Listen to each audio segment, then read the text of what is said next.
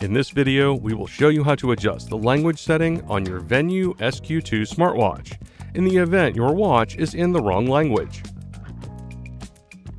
Start by pressing and holding the bottom button on the right to access the menu. Then scroll down and select the settings icon. Scroll down and select the last option in the list. This is the system settings.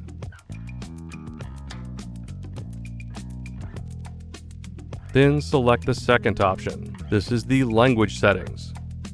Now scroll through and select your preferred language setting from the list. And that's it. You can now adjust the language setting on your Venu Sq2 series smartwatch.